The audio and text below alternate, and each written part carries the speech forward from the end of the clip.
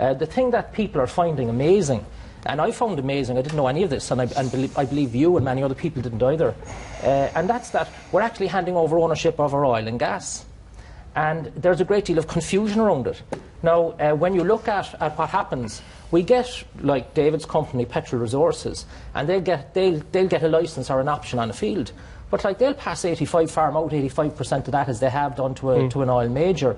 We then fund a country like Uganda. We paid for their oil and gas policy.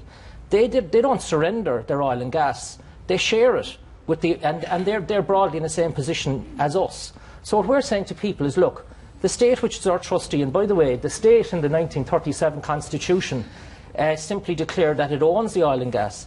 The state needs to be challenged, and the way that's done is by shifting public opinion, and then the political establishment, as its propensity, will lead from behind once there is a shift in public opinion, and that's what oil and gas is about. OK, well, I better put that to the Minister. Pat Rabbitte, what do you make of all this?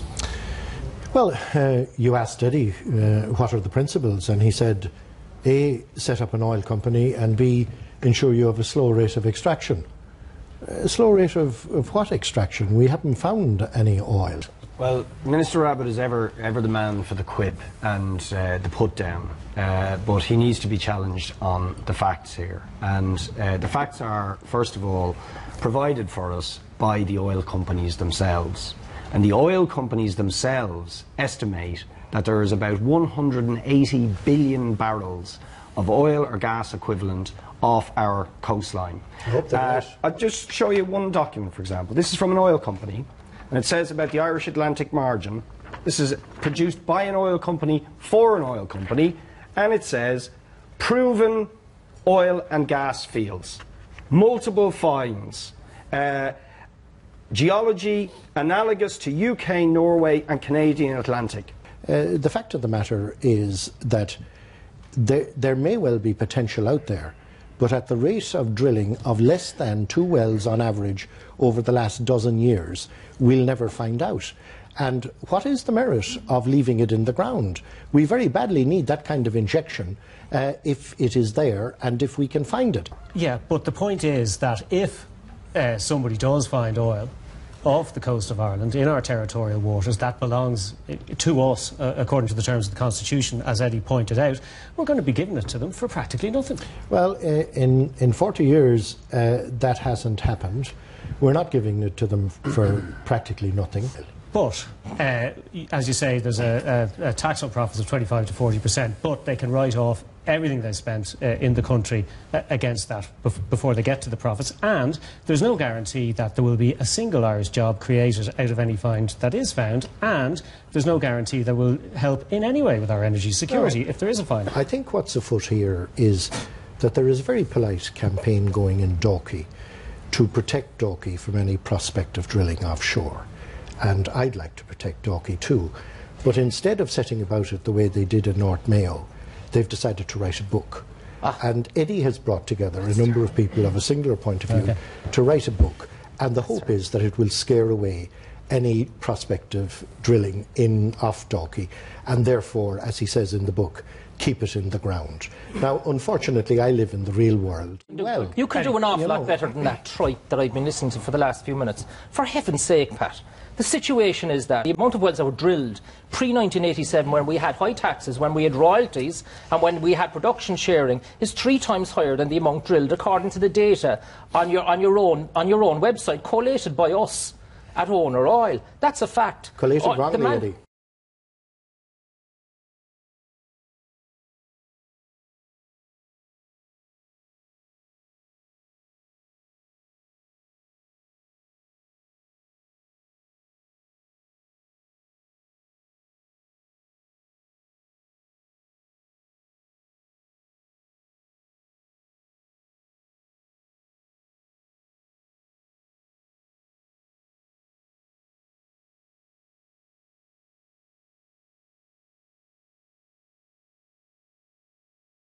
But just to put that to you, Minister, you're talking tripe according to Eddie Hobbs, and you say that the figures on your website are collated wrongly, is that it?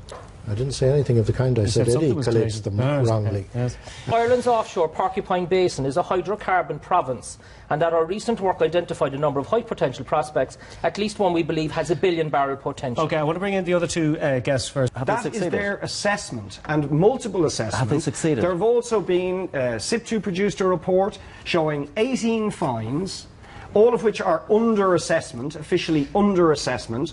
There was, as I pointed out to Minister Rabbitte a couple of weeks ago in the Dáil, when I brought in a sample of oil taken from the Connemara field, Statoil took an entire tanker of oil. They had technological problems to do with pressure, but technology has moved on. And importantly, oil prices have risen. So the interest of oil companies and the value of these prospects and finds is far greater today than it was then. And can I bring in David Horgan of Petrel Resources? Now, you're involved in the oil industry, so on the one hand, you want to paint a picture to potential investors that there's a potential bonanza out there. On the other hand, you want to convince Minister Rabbitte here that it's very difficult to extract oil, so you should have a lenient taxation regime. Yeah, the reality is that only 6% of Irish waters are licensed. That's the real scandal. And the Minister took a very brave step 3 years ago by throwing up a big section of the Atlantic to bids. At the time, the industry dismissed it. They said it was unsuccessful. Only juniors bid. And yet 12 of the 13 licenses granted have been converted into frontier exploration licenses. So he's been vindicated, but it was a huge step. And what they should do now is follow that success with another bid round, encouraging more players to come in. Hold on a second now. Corrib, according to an insider estimate in 2003, which is Wood Mackenzie, the very firm that Minister Rabbitte is now convinced to come in to do a review of our value, of our value proposition, right?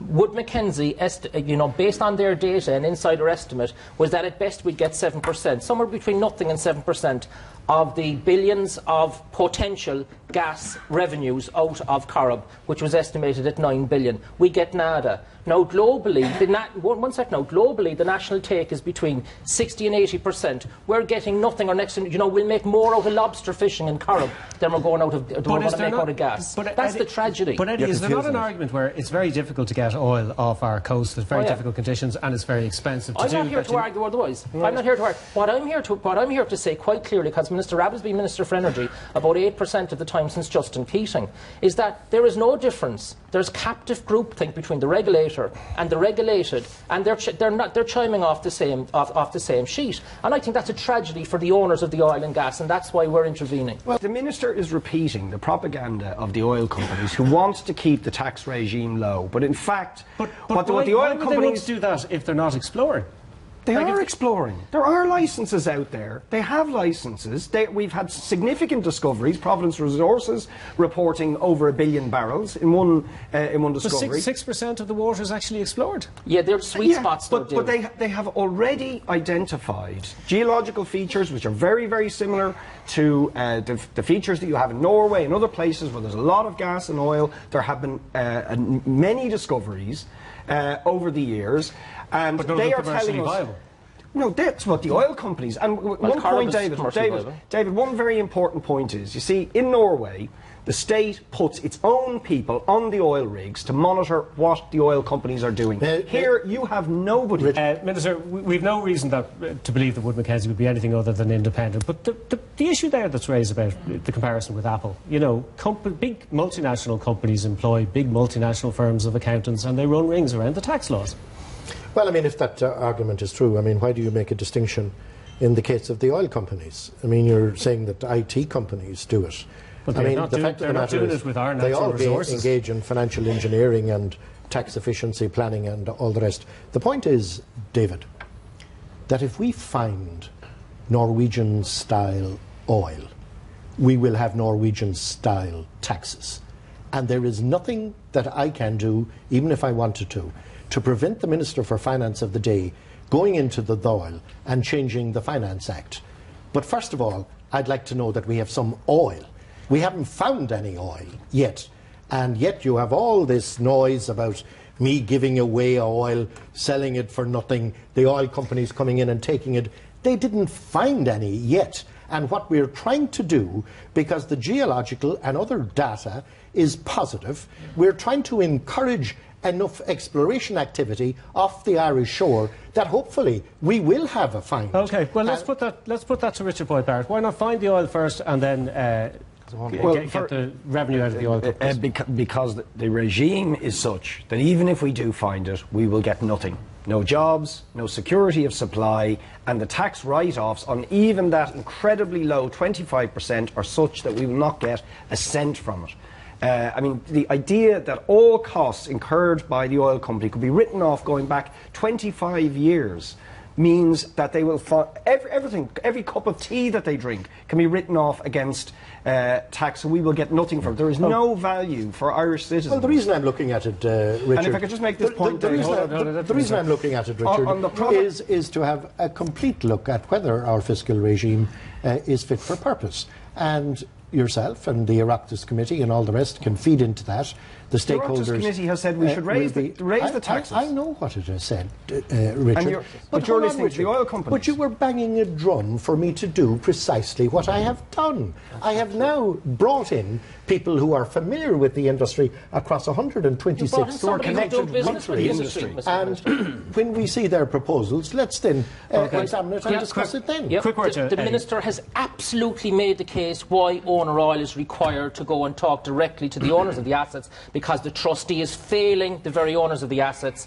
And as regards royalty and all of that, you look at any study, and Ireland is by far the most generous giveaway regime in the world, where we're handing it over for I want to go very quickly to the audience. And read the book, Minister, and it's nothing to do with Dalkey. That is complete nonsense. The whole purpose of the consultancy going on at the moment, which will be finished by the end of May, I will announce the new round by the middle of June. The whole purpose is to try and provide certainty, provide openness and transparency in terms of how it was arrived at, and I can assure you that if there were Norwegian-size fines, there will be Norwegian-size taxes. Okay, and with that we'll have to leave it. It's a romantic argument at the moment. Pat Rabbitte, Richard Boyd Barrett, David Horgan and Eddie Hobbs, thanks for joining us. We'll be back in a moment to discuss the mysterious world of lobbying and asking just how much influence former players in politics can have when they move to the other side. Do join us then.